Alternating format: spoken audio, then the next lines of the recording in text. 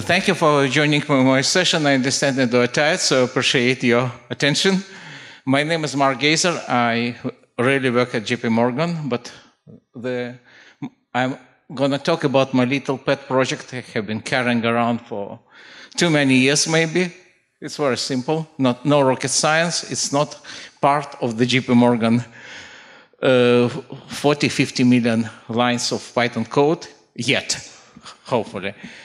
So you can later find the code and presentation at Azure Notebooks. My username is Vulcano63. Yes, I'm old.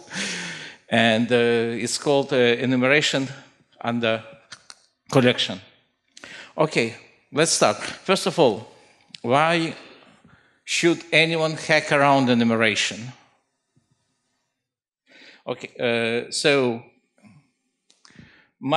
this is use case, which is not really was my use case, but it's just an example, very simple example. You send REST request to a remote server, receive the simple JSON, and then you want to parse it and mistype the key. So on the fly, where's the problem? On the server side, on the client side, right? So, and what if you have hundreds of keys? So what happened with me, I was working in a company, you know, when you have this little round thing on your dashboard. So some of you may understand where. And we had a project with hundreds of dictionaries with different keys. Okay, I'm ashamed to admit I didn't know then that enum exists. So I just did it. But I have learned the ugly truth. Enum exists. Why did I keep it? Okay, it's my precious, it's written good enough. But beside that, let's see. Okay, something I want to show you a couple of exhibits. You remember maybe Quick Brown Fox. So what about it? This is enumeration I created with the standard Python enumeration. As you see, I have created a class that inherits from enum. And I have painstakingly defined 5 attributes. Who is fond of writing extra code? Raise your hands. Okay. So, oops, sorry. What? Okay. So, I do it that way. And as you can see, there are several differences. It's shorter. I use the function call instead of class. I don't know if it's advantage or not, how you like it. I use positional arguments when adding strings as enumerator values. I don't have to write them twice. Where I can't use the value as the name of a field of enumerator, I use keyword arguments. So my API allows to mix the styles. So is that all? Nothing to write home about up till now, but take a look at that. Uppercase Fox is my enumerator. Title case Fox is enumerator created by standard means, and they're not equal. I remember, it's a real-life anecdote. A colleague of mine has wasted half a day trying to understand why 2 enumerator values were not equal. He just imported them in different ways. So, what the hell? This is an explanation. In my variant, in Fox uppercase, which is my API, times retains its type. It's still integer. Enumerator, which is standard enumerator, defines it as special type. Can we still compare them? Yeah, with some modification. Again, who likes to write extra code? I don't. So, imagine that you want to know if value 8 is in the Fox. Imagine you want to know what is symbolic name. The former is easy to check. 8 in Fox. Fox again is standard numerator. No, it is not there. Can we convert 8 to its symbolic name? As you can see, no. So, I think you got the message by the time. What about door number 2? 8 in Fox. This is enumerator created with my API. Yeah, easy peasy.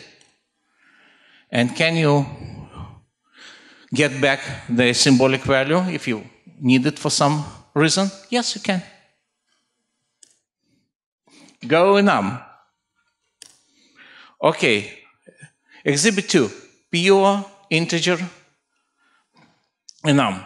I will define mine by vanilla Python interface, another one on my interface.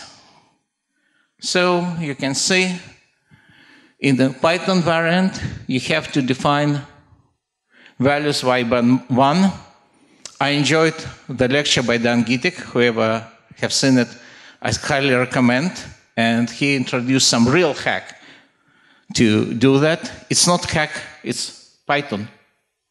Standard Python, and all you can have to do in my variant, just give it value, it will enumerate them for you.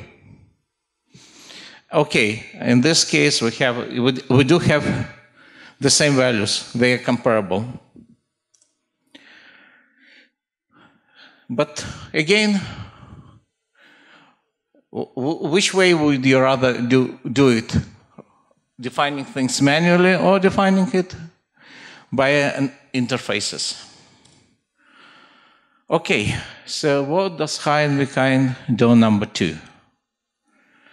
Essentially, it's a set of higher order functions. You know what is higher order functions?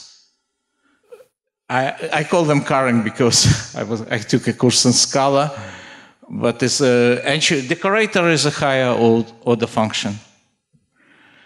So I have sequences, I have some shortcuts that hide more involved APIs so that you don't have to write extra unless you want to. And my API can be enriched. So what can you do with my API? Okay, you have seen this quick brown fox, and you can backward convert, I'm repeating myself, sorry about that, the value. And one thing you can't have with the standard dictionaries, one of the reasons I have used it, now you know that you mistype the value, and it's your bug, it's not a bug at the server and not at the client. How about processing JSON objects? Okay, so I'm old, I know. I have created a JSON with the old song. Some of you still remember it, I hope. And I just send it to enum factory. What do I get? Do you want to sing along? Girl about. The girl. Is there anybody going?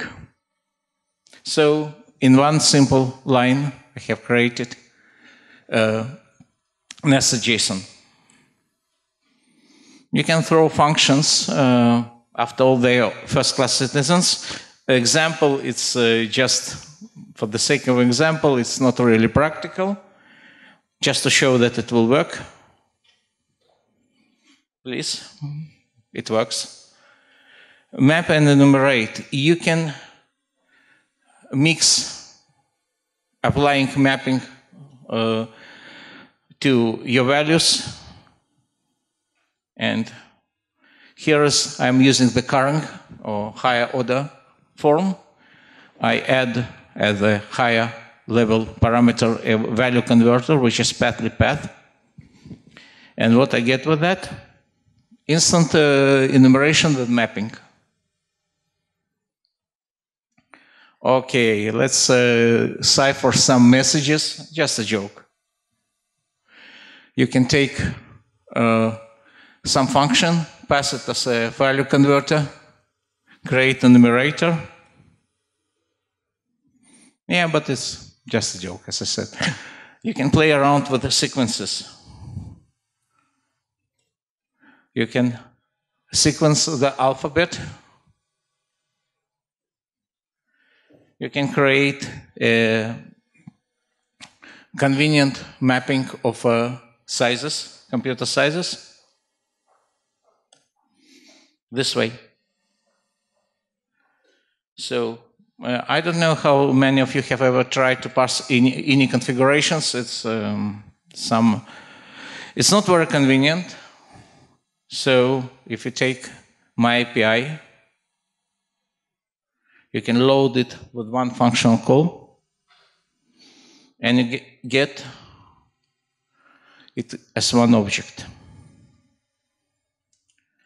So I won't go into implementation unless you really want to. It's about 160 lines of code, a lot of comments. I haven't read the clean code book. Maybe I should, maybe I shouldn't. But there are several functions. This is the base function, enum factor carrying. As you can see, it can accept several parameters which are by default. I don't convert values by default, field converter, string upper, ordered. I don't expect ordered as by default, and this is the shortcut. Same goes with sequences. Two functions. One is carrying, that provides you some additional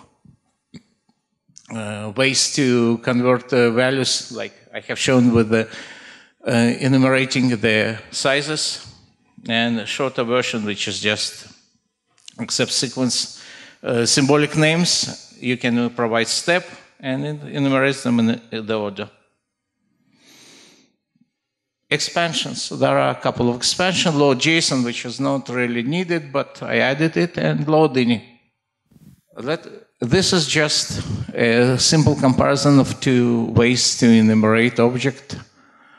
And another anecdote, I was recently told that there are three rewrites of enum at my employee. I don't know why, but it's a very heavy package. My package is very lightweight. And as you see, you write less, you get brevity, you have to write much less. You have functional API. Sometimes I find it more convenient than creating class, but that may be a matter of taste. You can mix positional arguments and keyword arguments for your convenience. You can mix any types. Usually it's not recommended, but you can add mappings on the way without extra conversions. Enum attributes retain their type. I have once tried to use enum with pandas. They don't speak well. OSPath and pathlib neither. And as I said, you can expand it as you wish. As I said, you can find this presentation at Azure Networks. My username is Volcano63, and it contains also my email address. It's my personal project, not part of the JP Morgan, so you can ask me. Thank you.